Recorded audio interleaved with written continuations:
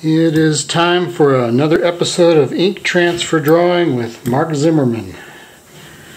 I'm Mark Zimmerman. I'm your visiting artist at Sanford Clinic, and I'm here through the Sanford Arts program. I just finished rolling a sheet of, or a thin layer of black ink on this sheet of plexiglass. I'm going to drop a sheet of paper on top of that and do an ink transfer drawing. I'm going to transfer ink from the sheet of plexiglass to the face of this paper. The paper is face down on the ink, so what you're looking at is the back of the paper. And I'm going to draw or rub on the back, transferring ink to the front. And there's kind of a characteristic sort of fuzzy quality to the lines that transfer. And if I knew what I did with my pen, I would be in business. Okay. So I need to know where that ink is. It's inside a rectangle of tape. And I can feel the edge of that tape. Maybe. Where is it? There it is.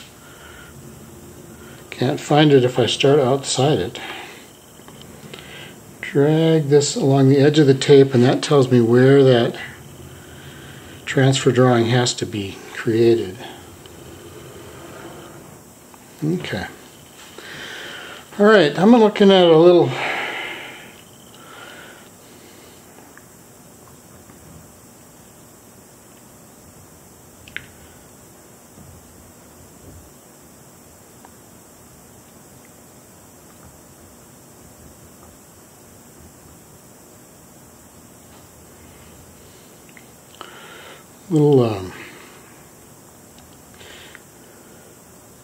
little mailbox here. We're going to do the rural mail.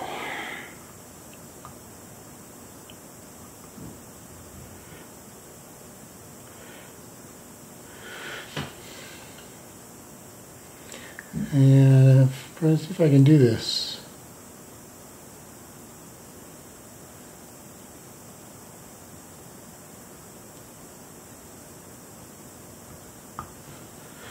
So it's the U.S. mail.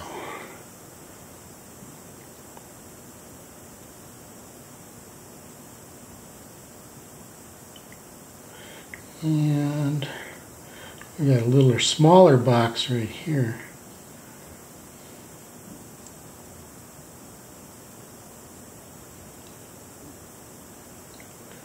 These are all kind of twisty.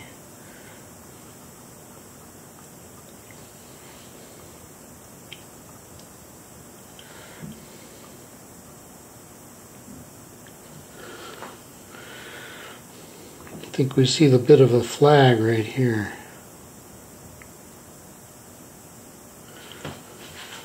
That side is all pretty dark. And it is on a post. Drops down into some grass here. This post slants quite a lot. This one's pretty straight. Let's go back to the straight one. Straighter and a big post. This one's on a slanting little post.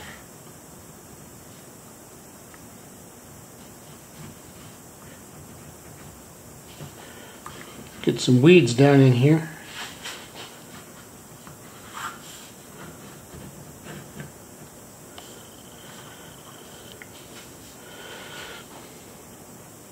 I can transfer ink simply by touching the back of that paper with my finger too. Maybe we should put the rest of this post in, huh? And looks like must be a little brace there, and it looks like a little brace here too. Suppose that keeps them from tipping off their posts. There's our road, there's the little bit of grass.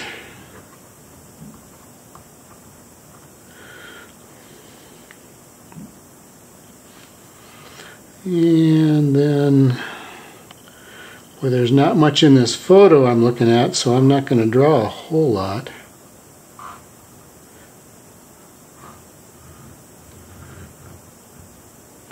Just a little landscape way out there. Little fence line here.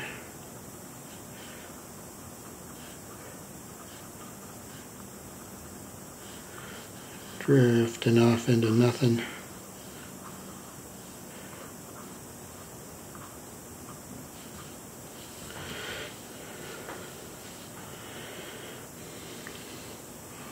I think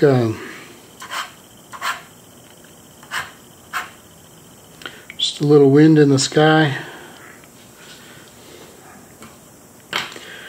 and I think this can be just a little darker here, and then we've got a pretty good shadow down here on this post.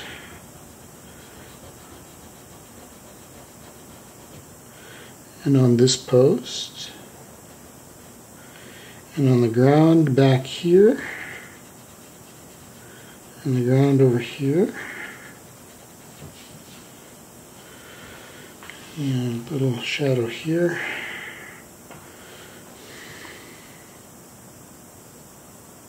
I think this is going to be a really simple drawing.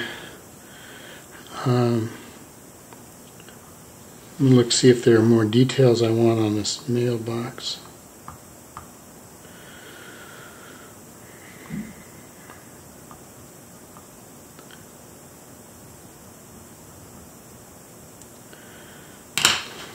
I'm going to peek. I can pick this tape up, peek at the drawing.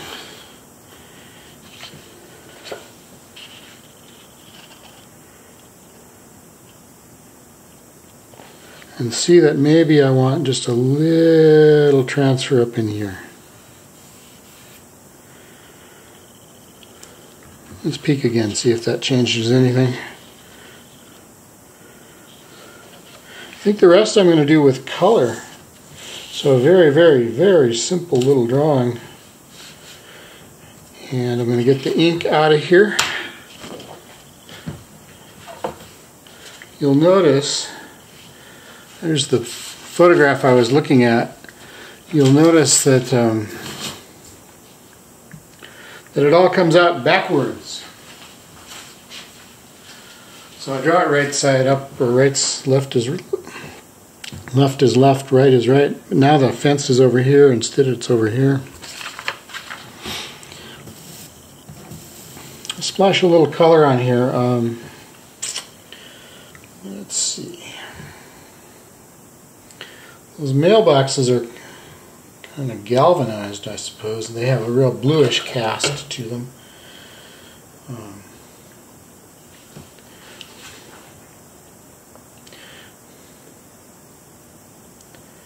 Not that dark. Ooh, splattering and dripping.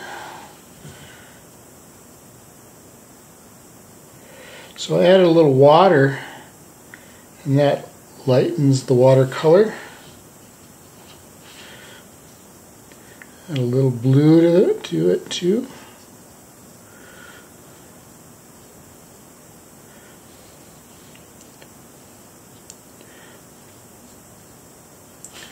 That's too much. So add a little water, tone it down a little bit.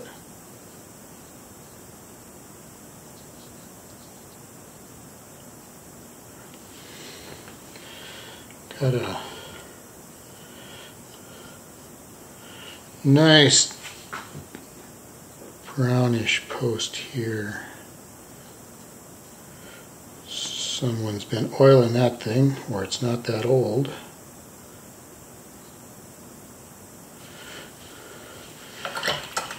More of a rusty red post over here.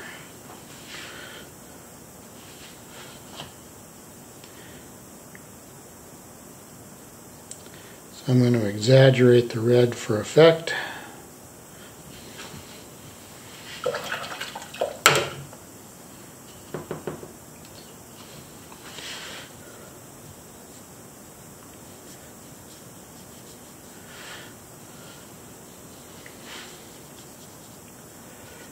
little orangish, brownish gravel down in here.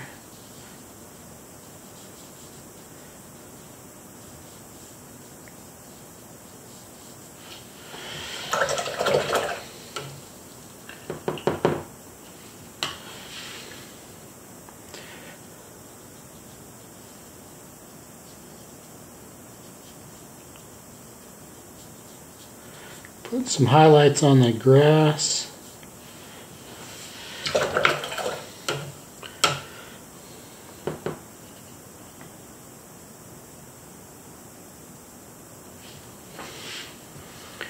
I'll put a little yellow highlight back in here too.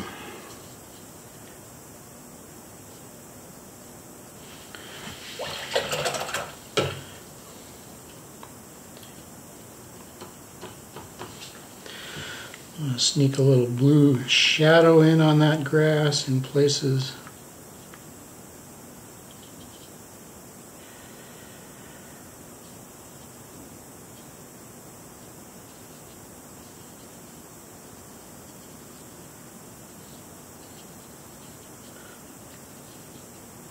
So nice phthalo blue gives me a nice shadowy blue color. And I think I'm going to switch to a bigger brush.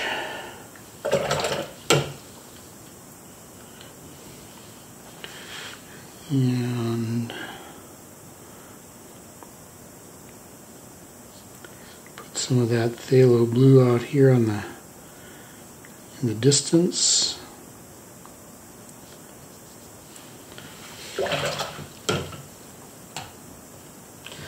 No, our grass is actually green. It must be summer, and it must not be late summer, because I think this is the kind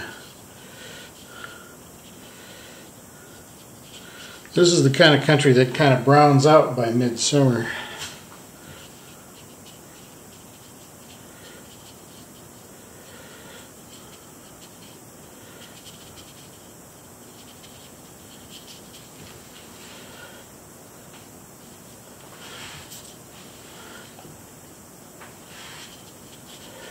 Oh, there's a lot of paint.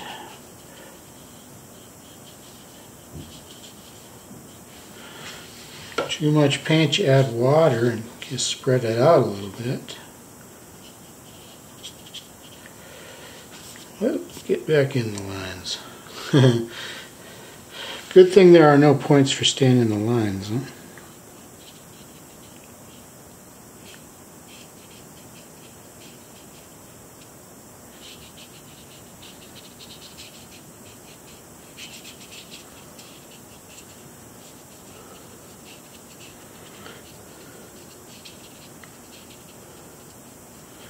There, now that yellow works as a highlight, the blue works as shadow.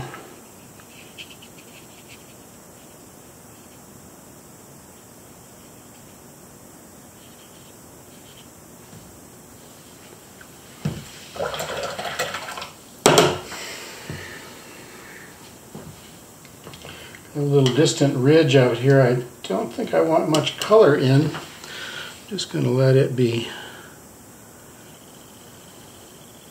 sort of a dull, lightish brown. So lightish brown means a little more water.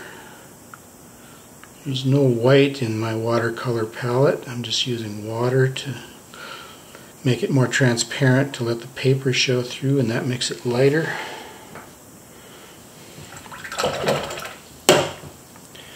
Back to my big brush.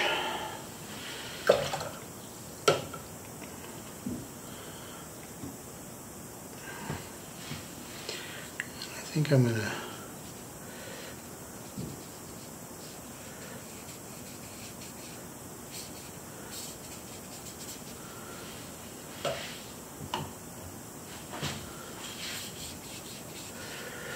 just put a teeny bit of a sky in here. Just suggest that we got a blue, sunny blue day.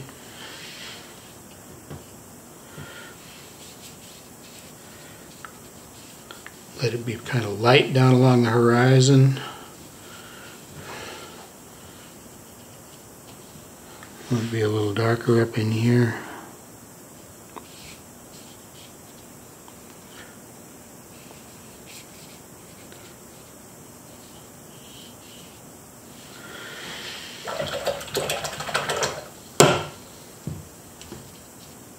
Oh, nice. Oh. I'm having a tragedy over here. Let's get rid of some of this.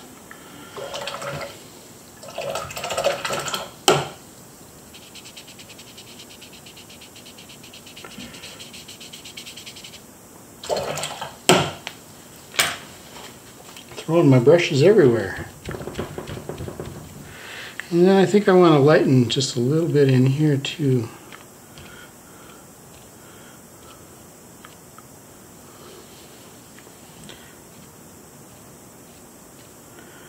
Let that look like it's a little cloud action going on, a little wind action going on, cloud and wind.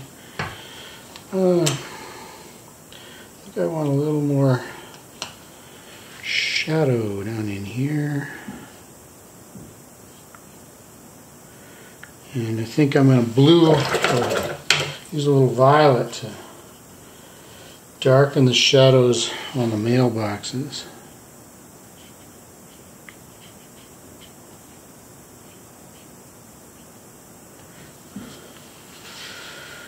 And while I've got that purple in my brush, I think I'll come up in here.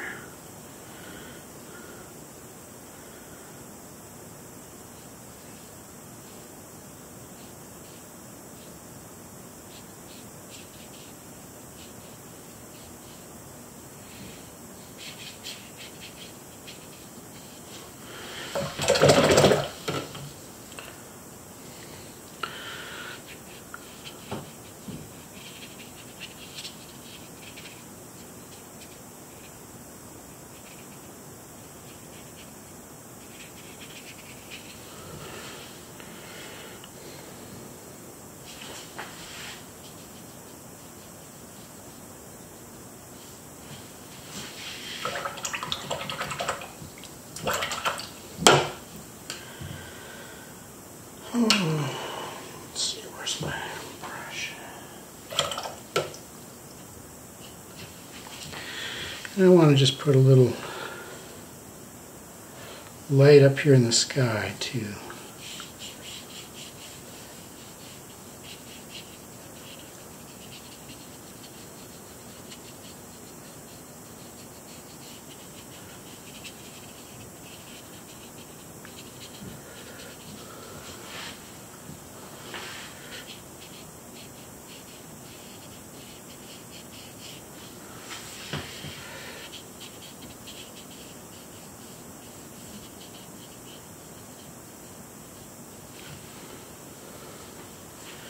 And while I'm putting light on things, let's put a little light on the ridge too.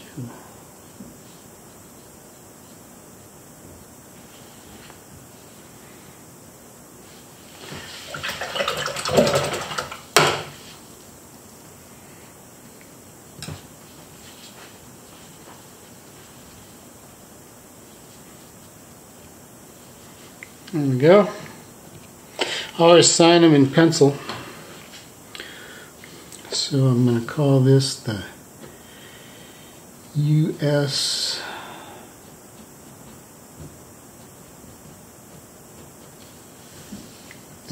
mail.